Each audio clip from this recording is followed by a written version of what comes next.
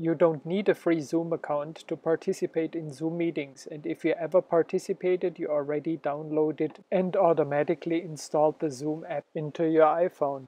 Find the Zoom app on your iPhone, press it and open it, and this is what you will see. Locate this flower-like item in the top right corner and press it, and it will tell you which version you are currently using. Now there is a nifty little trick. Click on Rate Zoom in the App Store and then cancel that because you don't want to rate anything, but now you are in the App Store already and you see there is a new update waiting for you.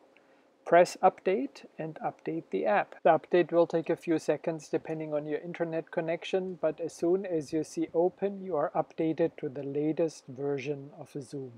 In case you want to double check, press Open to open the app. Go to the little thingy up there again, press on it, and you will see that you have successfully updated to the latest version of Zoom, 5.2.3, the latest version of Zoom as of September 2020.